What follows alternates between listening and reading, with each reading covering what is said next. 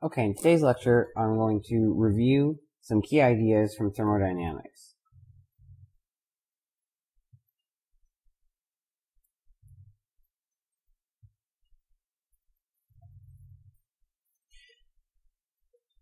The main reading reference source for this lecture is MIT OpenCourseWare,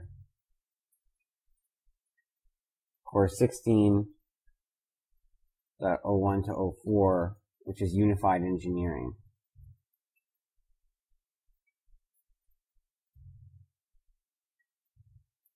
Specifically, the thermodynamics section of the Thermodynamics and Propulsion module.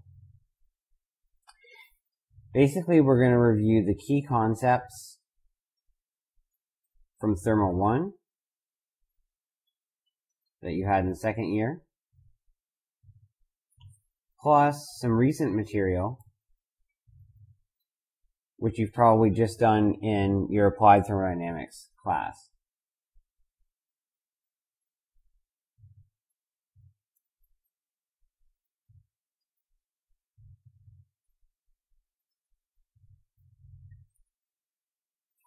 And there might be a few new ideas too.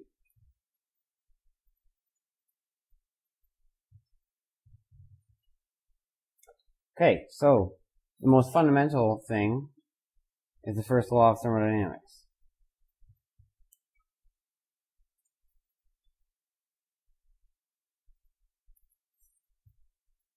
Most often, we're going to be interested in the control volume form,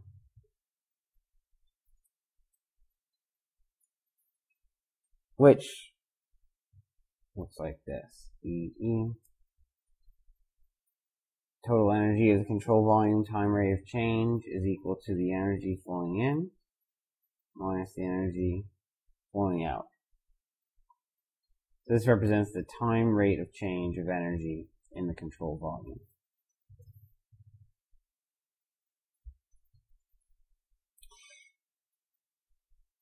Now, this E dot in and E dot out, these can be heat transfer rates, work rates, or power, and or energy carried by mass flows across the boundaries. So, heat, work,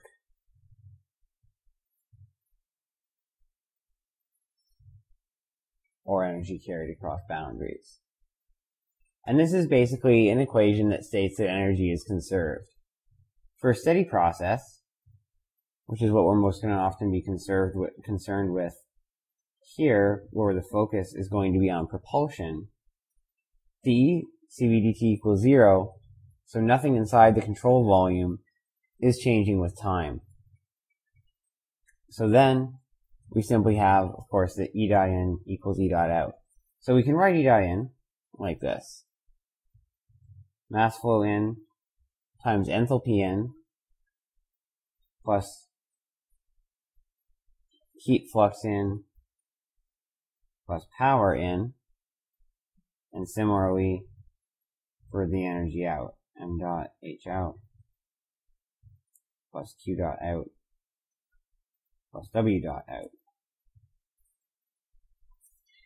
And just a reminder, this h, this is enthalpy,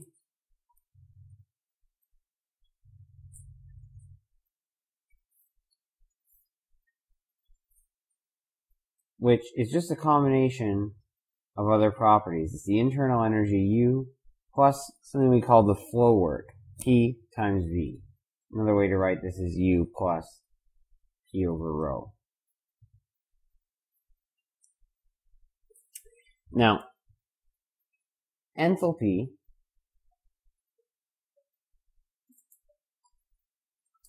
is just a property, like pressure, temperature, density, anything else.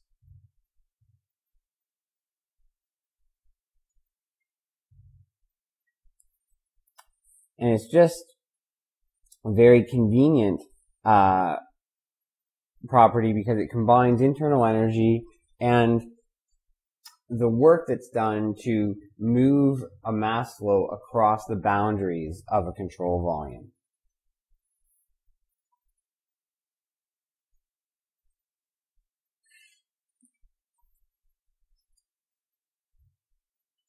Now, if we use enthalpy, then typically the work, or power, W in dot and W out dot, are generally going to be in the form of shaft work. So this is work carried by a rotating shaft crossing the boundary of the control volume. The reason for this is that the other kind of work you could have is displacement type work. But for a fixed control volume, that typically doesn't come into play and is more often found when you use a control mass type approach for doing a first law analysis. And of course, Q in and Q out are the heat transfer rates in and out of the system. Now, most often we're going to be concerned with working fluids that are ideal gases. So this has an equation of state, which is just an equation that relates the properties PV equals RT. Remember, R is the specific gas constant.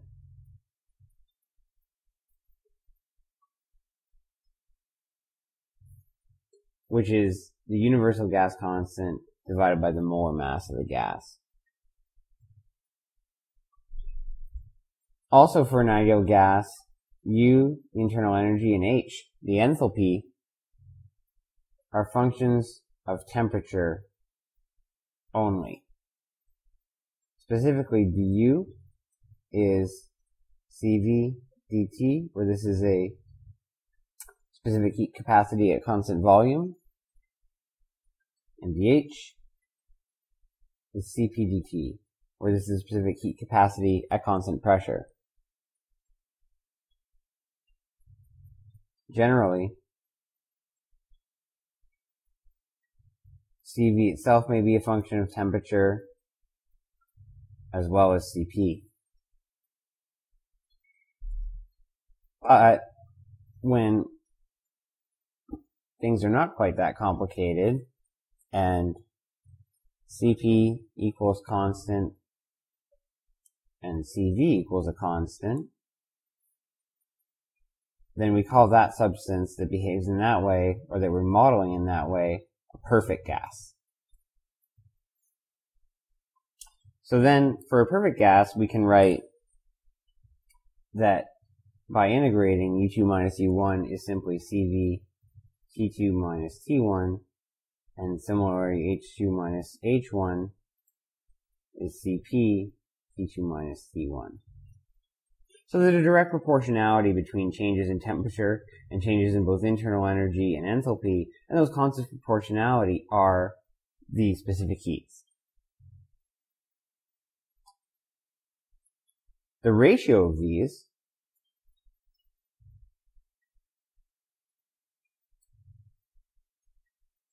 is called gamma, which is Cp over Cv. Now this is a property of the gas, and it's determined by the atomic structure of the gas. For diatomic gases, such as oxygen and nitrogen, and therefore air, gamma is 1.4.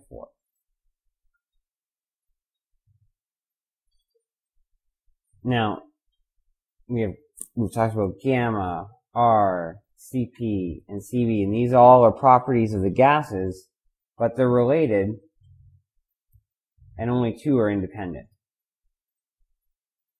So, two of these four are sufficient to specify the other two. So, to see how that is, we can look at the relation between these various properties of the gas. First, we can say that R is Cp minus Cv. And gamma is Cp over Cv. So it's best to think of R and gamma as independent parameters that are very straightforwardly defined by the properties of the gas, and then Cp and Cv as dependent parameters that are the consequence of that.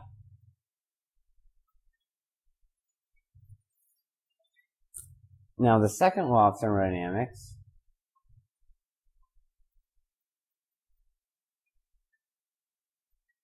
is a little bit trickier. Now, this concerns another property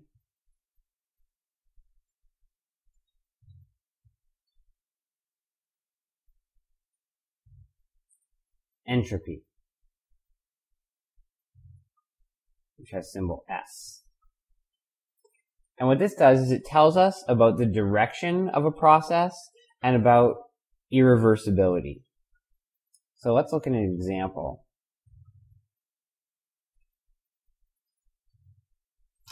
Let's say we have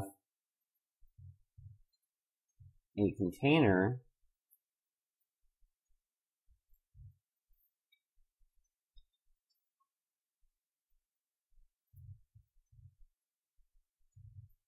that initially, at state 1, has a membrane dividing it into two equal halves, and the gas is located on one side, so that this is our control volume in red here. The other side is pure vacuum. At state 2, the membrane is broken and the gas occupies the entire control volume. The entire container, and therefore the control volume is expanded. Now, we'll contrast this with another situation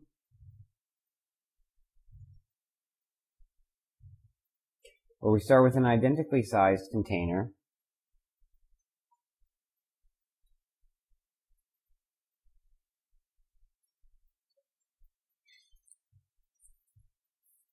with a piston inside, and initially the gas is occupying one half of the container, and this is a frictionless piston, so this is an idealized scenario, of course.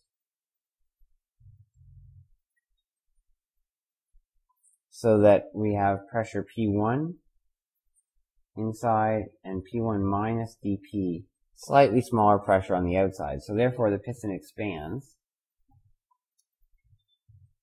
And at state 2,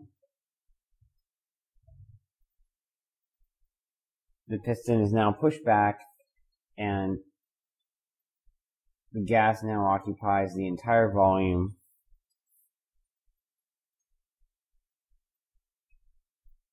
which is the same final volume as for the case with the broken membrane.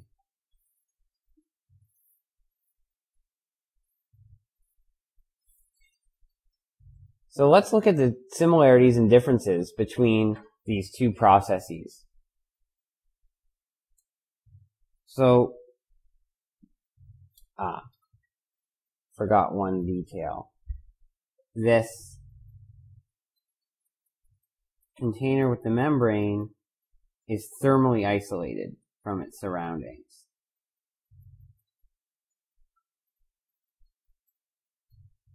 So it can exchange no heat transfer with the surroundings. So then, both processes are isothermal.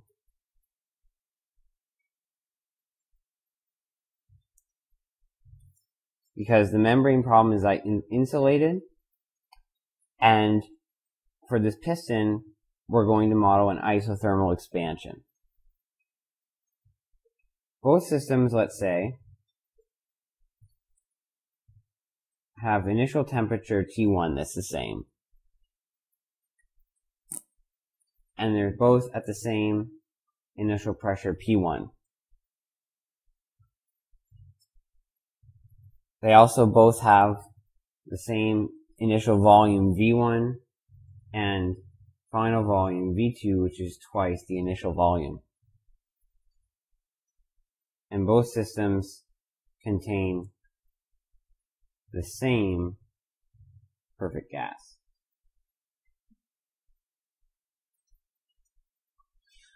So then if we write the first law in control mass form for both systems, this is what we get.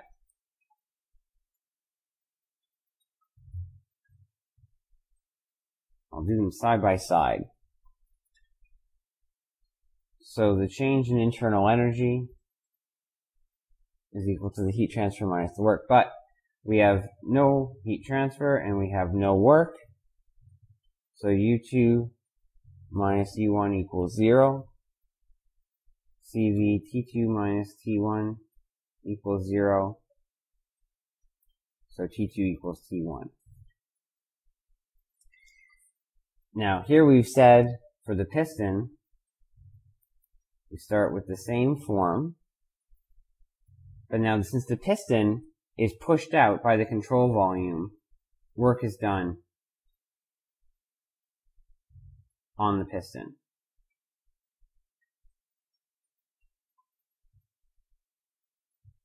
Since we said that we want this to be isothermal, that means U2 minus U1 equals 0, so that Q equals W. So the work done on the piston, the work leaving the system, must be exactly equal to the amount of heat transferred into the system.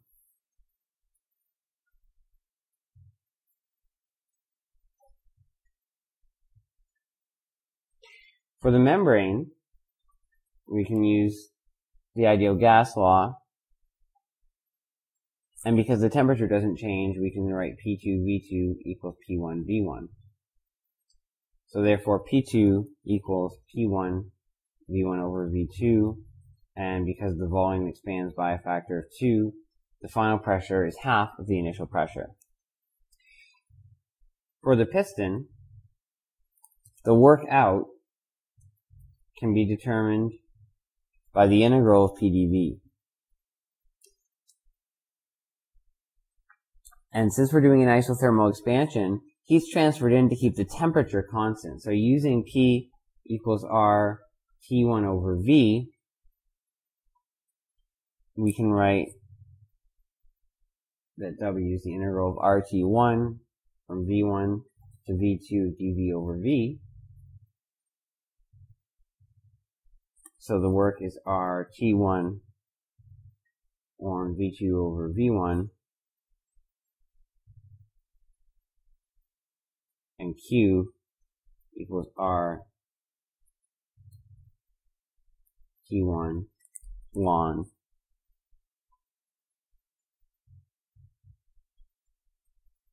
two, because V2 over V1 is 2. We can put that there. Okay? So, now at state 2, the temperature hasn't changed, and the volume is doubled, so again, from the ideal gas law, we can get that P2 equals P1 over 2. So, the key outcome here is both processes have the same initial and final states. P2 is 1/2 of P1, the volume has doubled, the temperature hasn't changed in both cases.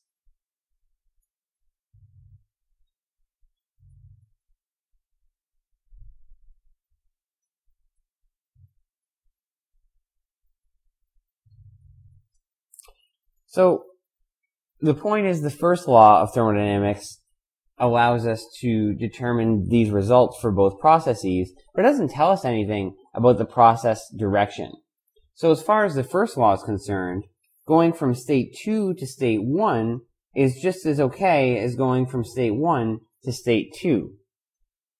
But in reality, we wouldn't necessarily expect these processes to be able to run in reverse.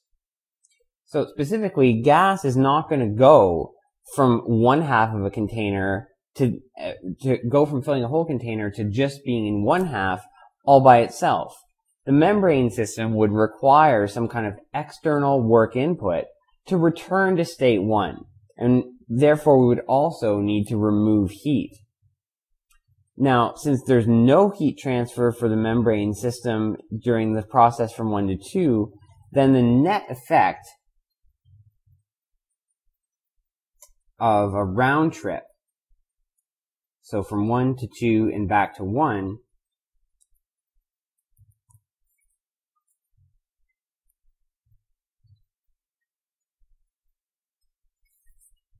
can be written this way. So if we go from 1 to 2, and if we think about the system and the surroundings, for the system, Q equals 0, W equals 0. For the surroundings, Q equals 0, W equals 0. But to go from 2 back to 1,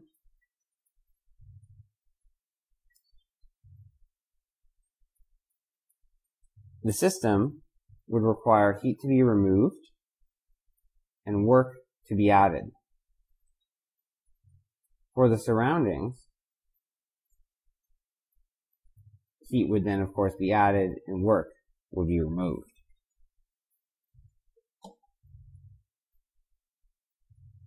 So we've left the surroundings in a different state in order to get the system back to its initial state. Now, what if we consider the isothermal expansion using the piston?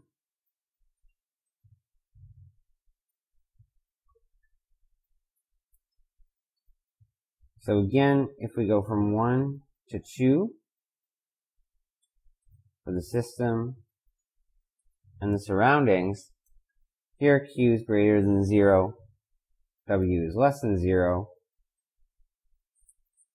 and for the surroundings, Q is less than 0 and W is greater than 0.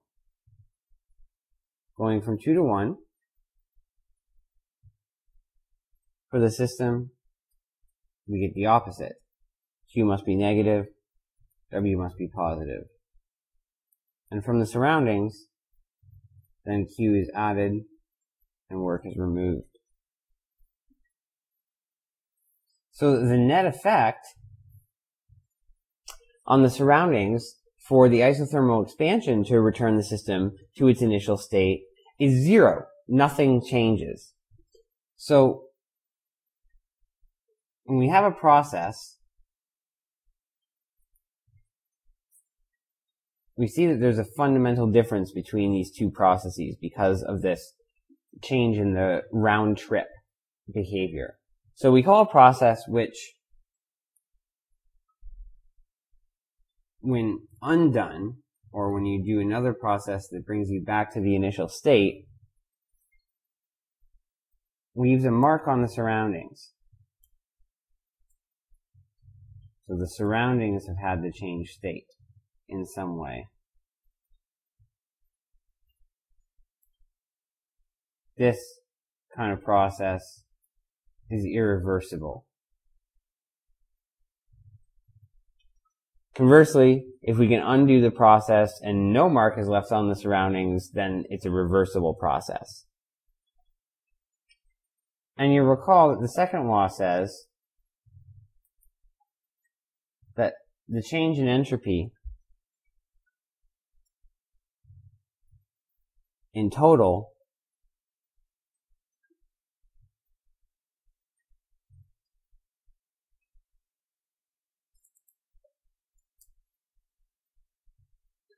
for the system and the surroundings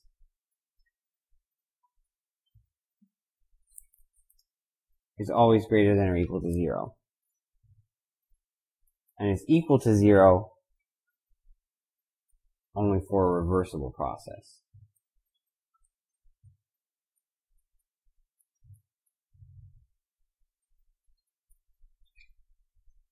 For all irreversible processes, the net increase in entropy is positive. And so the second law, and entropy, tells us something about which direction of a process is possible. Now, for a perfect gas, if we write the change in entropy ds, this turns out, I won't derive it here, but cv dt over t plus r dv over v. And what does this tell us? Well, temperature, specific volume, are properties. So this just says that entropy is a property. Despite how nebulous entropy seems because we can't easily measure it, there is no way to directly measure it, it's a property that depends only on the state of the system, just like temperature or density or pressure.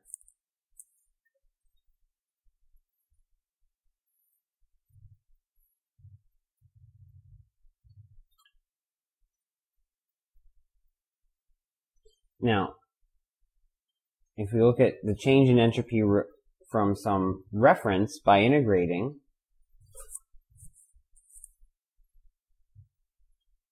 we get this.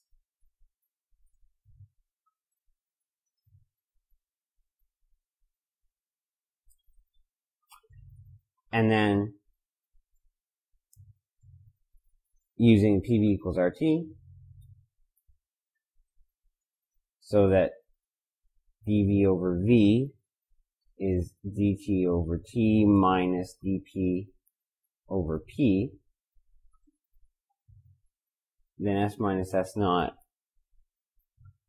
we can write as Cp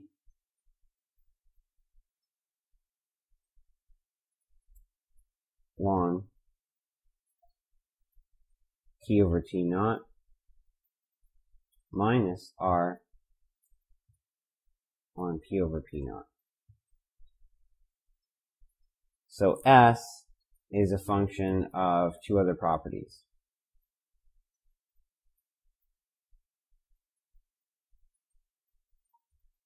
And delta S, change in entropy for the system, plus the change in entropy for the surroundings, is greater than or equal to 0. Either one can be negative, but the sum will always be positive, or for a reversible process, be 0.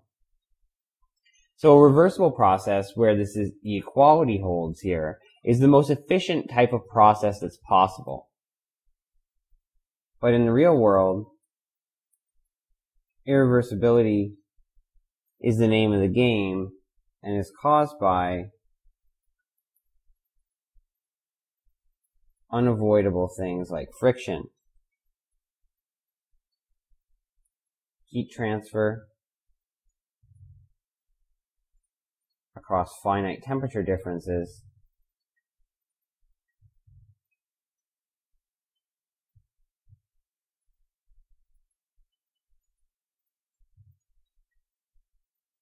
and free expansions.